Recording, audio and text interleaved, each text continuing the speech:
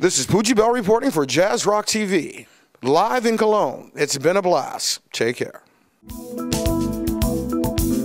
The surf was easy on the day I came to stay. Hier sind wir wieder.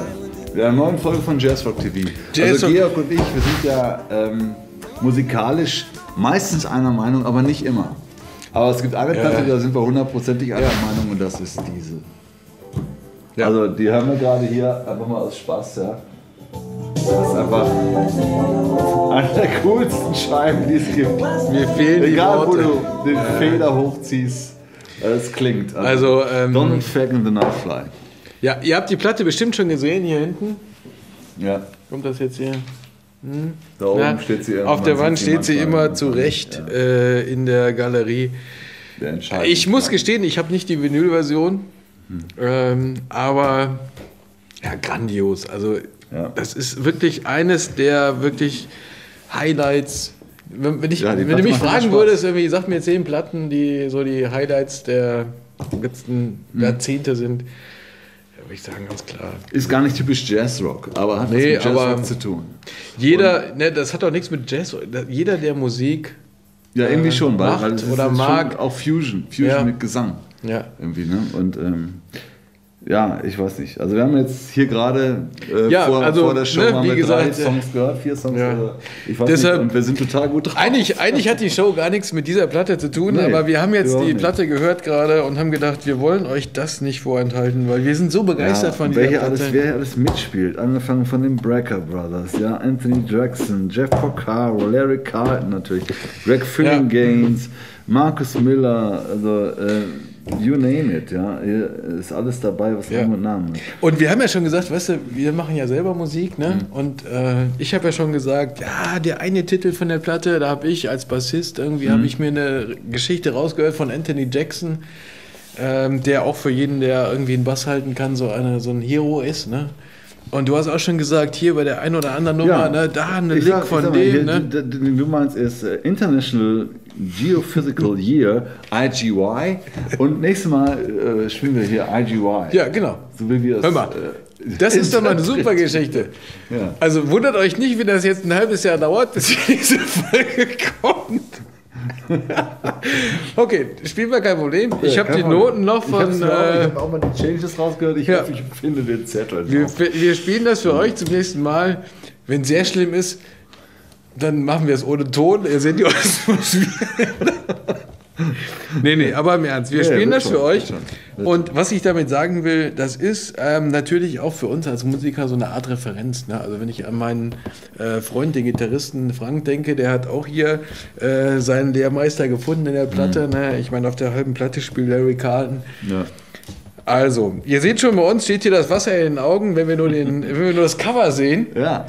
Also, aber uns stand vor 2 Wochen auch das Wasser in den Augen ein bisschen. Ja. Weil wir haben eine Band gesehen rund um den Schlagzeuger Poogie Bell, die echt fantastisch waren. Ja. Also ich war total begeistert. Wir waren aber beide wirklich irgendwie hin und weg. Wir hatten das ja, sag ich mal, auf unserem Plan. Es gibt ja so einen Jazzrock-TV-Plan, ne? Der hält so eine Woche und dann ändert sich wieder. Aber wir versuchen das so ein bisschen zu planen, was wir so machen. Da sitzen 3 Assistenten, die arbeiten ständig an diesem Plan. Genau. Und der ändert sich immer. Und wir haben Poogie Bell ja schon gehabt, mit Rüdiger und Rüdiger Waldauf und Jeff Lorber. Haben wir kurz einen Einblick auch schon gebracht. Und da kommt auch noch eine Folge. Da machen wir auch noch ein bisschen was draus. Da haben wir ein super Konzert, haben wir ja schon gesagt, im Live-Proberaum in Zülpich gehabt. So, Poogie Bell hatten wir also dann auch auf dem Plan im Pfandhaus. Und haben wir riesig darauf gefreut, schön vorbereitet, haben wir gedacht, Poogie Bell, hatten wir auch so ein bisschen reingehört, was kommt da, neue Platte. So, und dann kommen wir da hin, bauen unsere Kameras auf, alles wunderbar, haben wir gedacht, interessante Besetzung für mich als Bassist, ohne Bass, denke ich immer so, die Arschlöcher. What the heck is going on? Keyboarder, 2 Bläser und Schlagzeug. Und Poogie Bell. Und wir waren natürlich voller Begeisterung, weil natürlich große Namen mit dabei, ne? Michael Paget Stewart ist für mich auch so ein Trompeter, wo ich sage, also wenn ich jetzt so auf die die Bläserriege gucke, die sich so Ja, im Jazz cool. und Jazz-Fusion auftun, ist das so wirklich so einer, wo ich sage, der ist was Besonderes. Es gibt ja so Musiker, wo du sagst, der ist was Besonderes. Ne? Ja. Und da zählt für mich dieser Michael dazu, Michael Pages Stewart. Also, Wusste ich noch gar nicht. Aber ich fand den auch toll. also Ja. so, Ich fand alle 4 toll, wie sie da stehen. das, was ich damit sagen will, wir denken uns nichts Böses, bauen alles auf und kriegen dann ein Konzert mit, weil es völlig umgehauen hat, oder? Ja, absolut. Also- absolut. Also ich habe vorher noch mit der Tourmanagerin, unserer geliebten Lucia telefoniert und sie sagte, ja, das ist nicht so wie die Platte. Erwarte das nicht so wie die Platte. Es war auch nicht so wie die Platte, es war geiler als die Platte. Ja. Ja. Also mir besonders gut gefallen hat der Keyboarder Bobby Sparks, der da mit der linken Hand irgendwo rumdengelnd die ganzen Bassparts gespielt hat. Und man hat den Bassisten wirklich nicht vermisst. Also, Nein. sorry, du bist Bassist, aber Nein! er hat so geil gemacht. Ja, Ja, das war- und dazu erzählt er uns hinterher im Interview auch noch ein bisschen was, wie er das so angeht. Aber jetzt würde ich erst mal sagen, hör mal, jetzt haben wir so mal viel rein. Ja, geschwärmt. nee, wir wollen nicht Jetzt so müssen wir das mal sehen. Ne? Wir gucken da erstmal rein Okay. und dann seht ihr mal, wovon wir reden. Okay, viel Spaß dabei.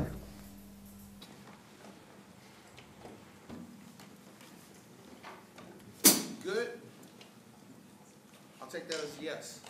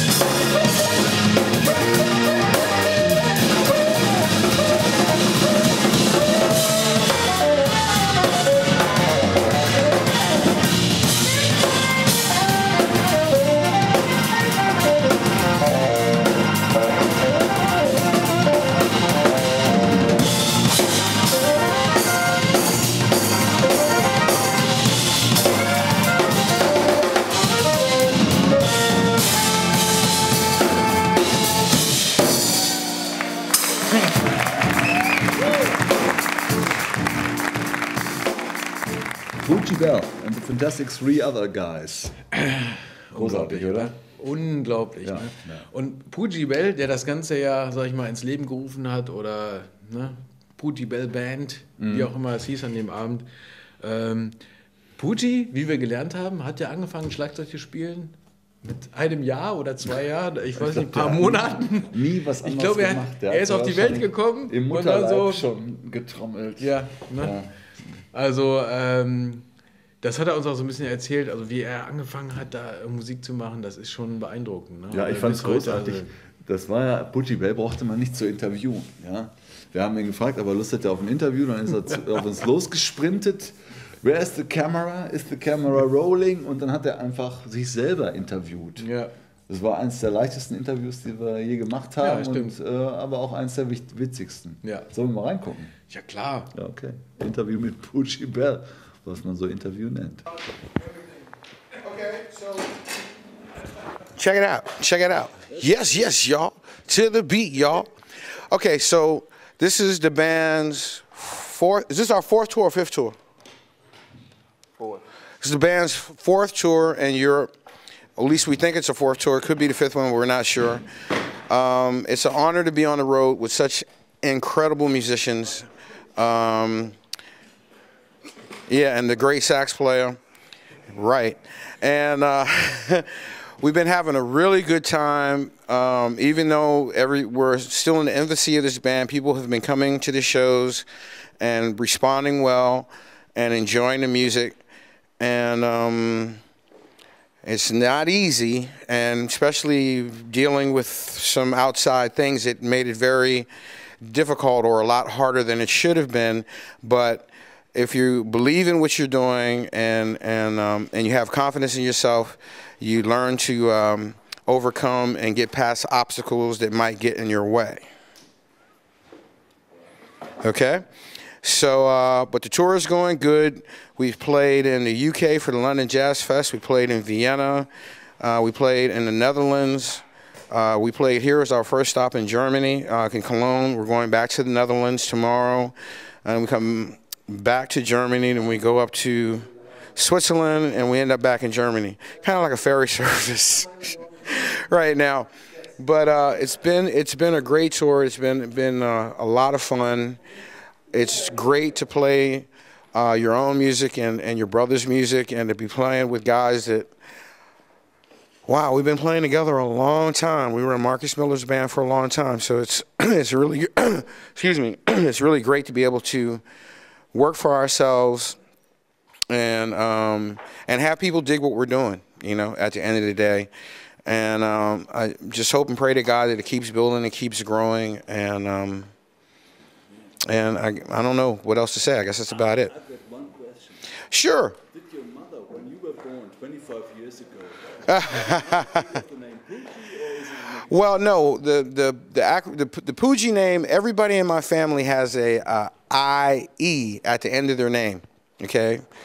Don't ask why, but it's in my family. So we have a Bubby, a Snooky, a Snubby, and I turn into the Poogie. So, but everybody has a I-E nickname. And Charles, and 2 reasons why I don't like Charles. A, I had a music teacher once used to call me Charlie Bell, and I didn't like that. And what's the other reason why I don't like Charles? Just too many acronyms, you know, Charles, Charlie, Chuck, Chucky, Chaz, Carlos. There's just too many ways to say the daggone name, and it sounds like a butler or a chauffeur, and I play drums for a living. I'm not a chauffeur or a butler. So Poogie works, and it's P-O-O-G-I-G, not Poggy, not Pogie, not, you know, Pudgy, ha, ha, ha. It's Poogie, okay? And visit PoogieBell.net. Yeah. Come on down. Say hi. Leave us an email. We'll write you back. Poogie Bell reporting for Jazz TV. Jazzrock TV. say it again with Jazzrock TV? Jazz.tv? Jazzrock. Oh, okay. This is Poogie Bell reporting for Jazzrock TV. Live in Cologne. It's been a blast. Take care. Excellent. Thank you so much. Thank you, man. Thanks for taking the time. It was a great show, Poogie. Hey. Wonderful. Thank you. I enjoyed it. I'm glad you did.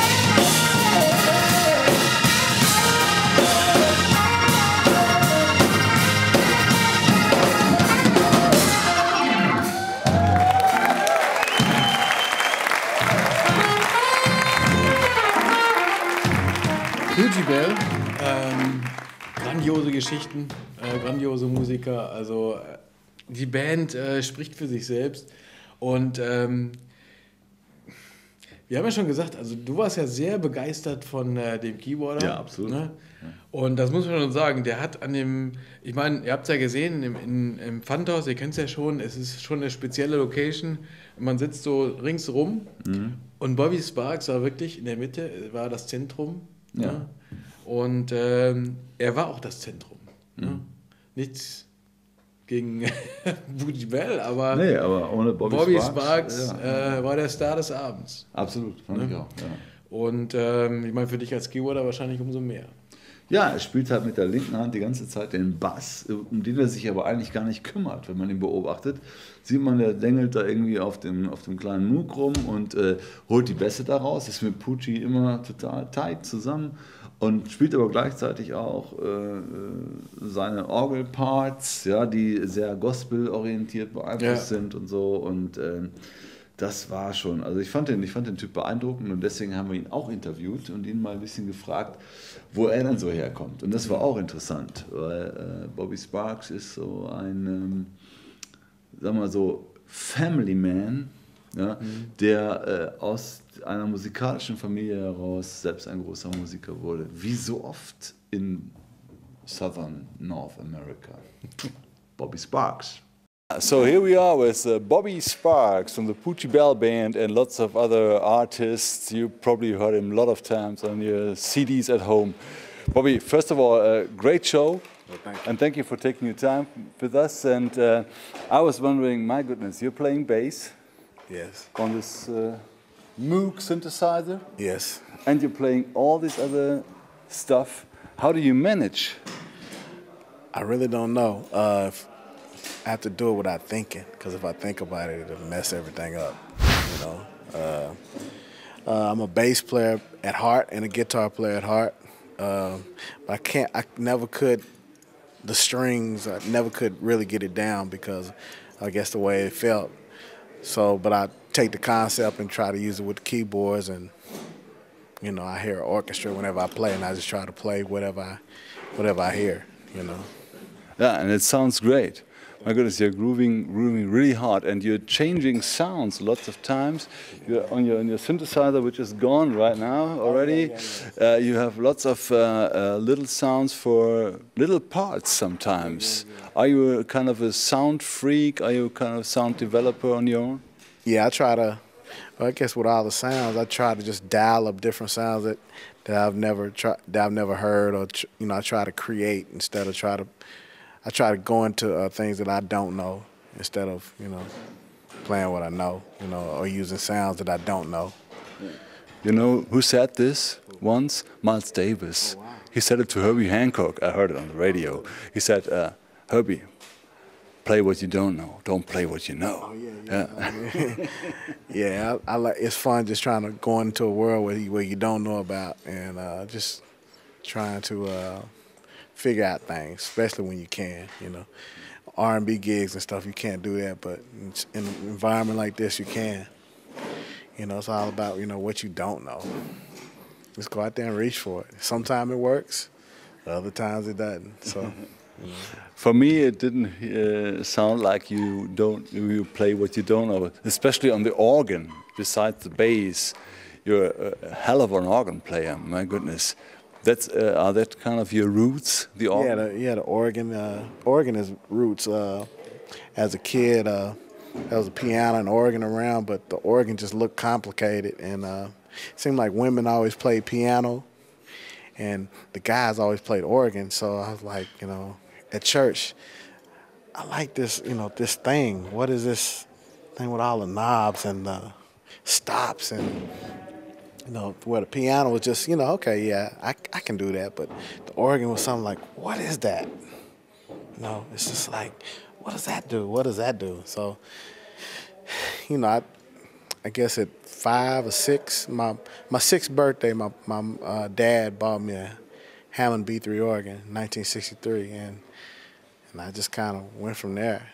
And then in around 10, 11, got into synthesizers, and My dad bought me a DX7, and then I just started just programming and trying to figure out different, sounds. What is this? What does this do? Then I was looking on the DX7. I was looking at my synthesizer. I was looking at different patches like clavinet. What is that? I'm like, what is that? What is a Rhodes? Because this is after I didn't really know what it was. I found out these instruments. Once I, later in life, I wanted to play them. So I'd go everywhere and look for all these instruments and then figuring out pedals that would work with it. Try to use them as just make my own sounds and that type of thing. So.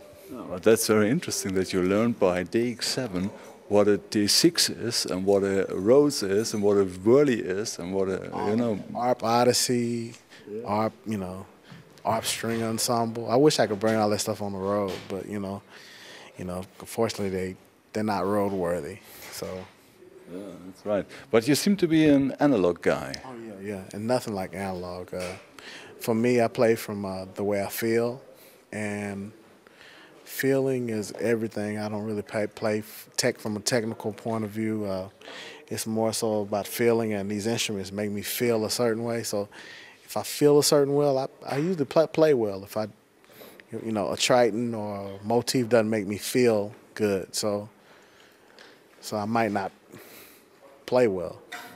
I might not. But this is the real thing. Yeah, it makes me want to play. It gives me energy. It's like a spiritual connection. And I have the feeling it makes you feel like you're at home, kind of. You have this wonderful leopard-style Rhodes. You have your purple Flocati on the organ, and you were wearing your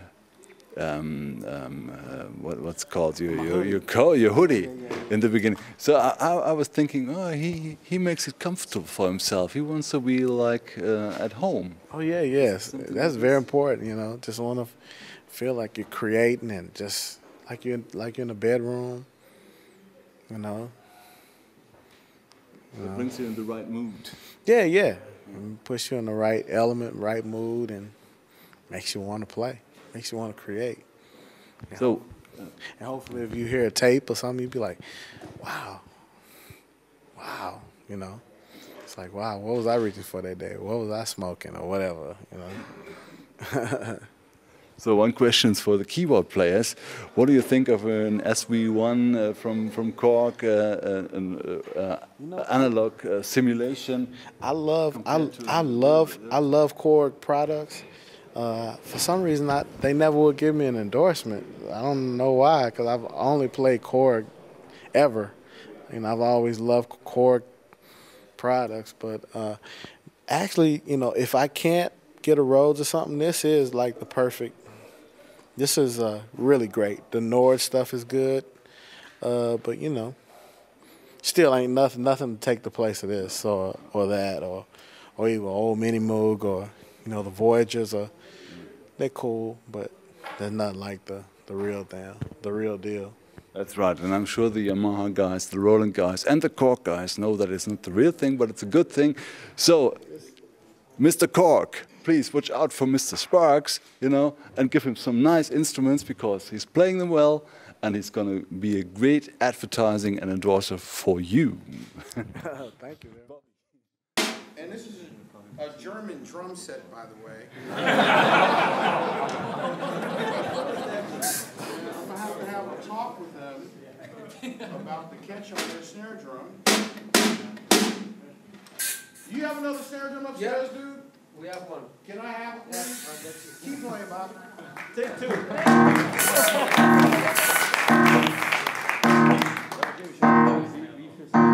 I'll be good.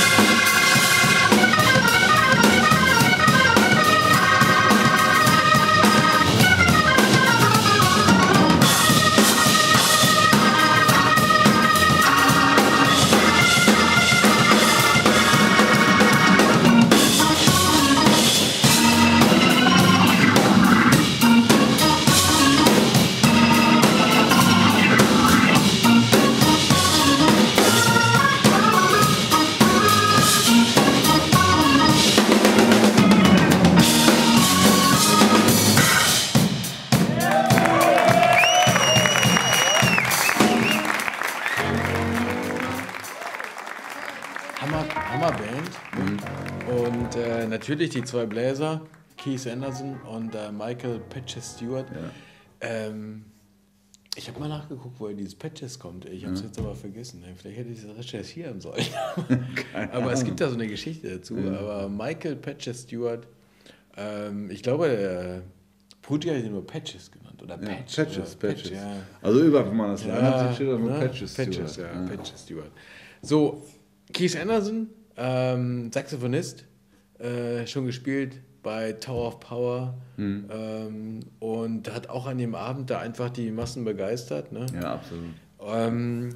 Mein Favorit, wie ich ja schon sagte, war ganz klar Michael Patches Stewart Ja. ne, an der Trompete. Und wir haben ihn nach dem Konzert auch mal kurz vor die Kamera gezogen und ihn so ein bisschen gefragt, wie er denn zu dem ganzen Projekt mit Poogie Bell gekommen ist. Und da hört er jetzt mal, was er dazu zu sagen hat. Here with Michael Patches Stewart from the Poogie Bell Band. So, first of all, it was a great show. Thank you. And tell us a little bit, how did you get involved in this great project? Well, we all ex-members of Marcus Miller Band, and we decided, well, why not put this band together and do some projects? And that's what happened. That's what we're doing now. And actually, we're having a good time doing it. It's very successful. So, yeah, that's how it came about. Great. And this is a tour, a worldwide tour, or just a small tour? This is kind of a small tour this year. Next year, we're going to try to make it a little longer, extend it a little more. Okay. Yeah. And the tour is about the latest release from Poogie Bell, the Poogie Bell Yes, Band? it's kind of that, and we're still trying to develop this concept, so it's still in this early stage. But you have been involved in the latest release for Poogie Bell Band? Yes. So and actually you have been also involved in the former project of Poogie Bell? Yes, I've been knowing Poogie since '91, so we've been working together for a long, long time, and we just love playing with each other, so yeah. That's great. And actually, you're playing a lot of projects, I think. Yes. I have seen you as Yes. you mentioned Marcus Miller Right. and all the other guys. And Right. So, but for this small group and this short tour, so everybody, like the other guys, found time for this, and I can expect it's not easy to find the time for this. It's not easy because everybody have like some conflicts going on, different things going on. So, but it came together, and we're really pleased. So, yeah, we're having a good time. That's great. Yeah. So we expect more from you and Poogie Bell. Yes, you will. We're looking forward to that. Thank you so much. Thank you so far. All right. Dankeschön. Dankeschön. Thanks, man. So, who's the next? Who's next? He's a keyboard player, sorry.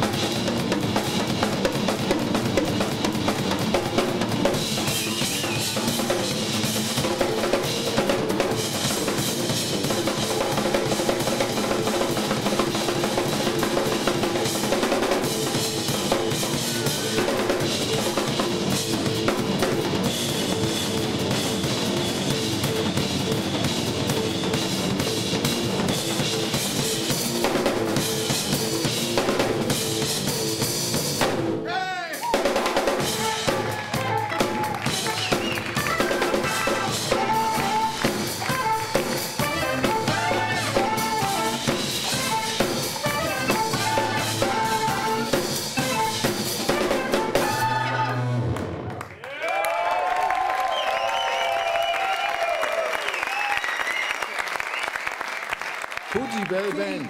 Was für eine Band. Ja, also 4 hochkarätige, Ja.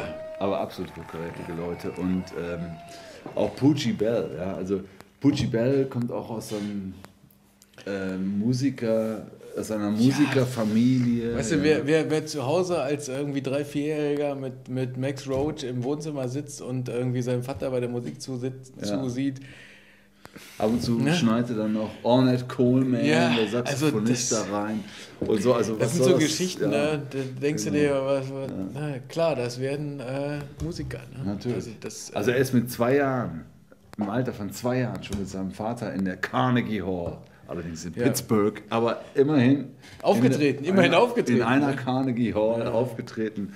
Und da konnte nur ein großartiger Typ draus werden. Und ich meine, ich habe hier die Liste, mit wem er alles gespielt hat. Ja, also es geht los mit Chaka Khan, Marcus Miller, Stanley Clarke, Roberta Liste, Flack, ne? Also Erykah Badu, David Bowie, John Scofield, David Sanborn, Joe Sample, Al Jarreau, Vanessa Williams, Stanley Turrentine, Victor Wooten und Randy Crawford, um nur einige mal zu nennen. Also ich muss gestehen, ich habe mein erstes, er ist mir zum ersten Mal, sagen wir so, aufgefallen in der Marcus Miller Band, weil ich natürlich als Bassist mich für Marcus Miller interessiert habe oder interessiere und die Platten mir angeguckt habe und da tauchte dann Poogie Bell auf. Und da habe ich gedacht, Poogie Bell, wer ist das denn? Ja, mal ein bisschen geguckt, ne? Und so kam ich zu Poogie Bell und ich meine, die Band, die wir jetzt hier gesehen haben, ist ja quasi die Marcus Miller Band, ohne Marcus Miller. sogar ganz ohne Bassist, ja, schon gesagt haben. Aber Poogie Bell, ich finde ihn auch als Schlagzeuger, er reduziert das wirklich auf das Wesentliche. Ne? Also er ist, glaube ich, er ist jetzt niemand, der muss sich jetzt irgendwie in den Vordergrund spielen oder so. Der hat Spaß einfach an den Titeln. Super musikalischer Schlagzeuger, der also Spaß an den Titeln, der vermittelt unheimliche Spielfreude. Ja. Aber alle 4. Ja. Also die hatten wirklich Bock, dann da auch ihr Konzert zu geben und es war nicht irgendein Job. Ne? Ja. Und wieder mal im alten Funkhaus. Also wenn ihr die Jazzgrößen der Welt oder Jazzrock-Größen der Welt sehen wollt, stellt euch beim alten Funkhaus vor die Tür und wartet, bis sie kommen. Sie kommen alle. Ja. Irgendwann.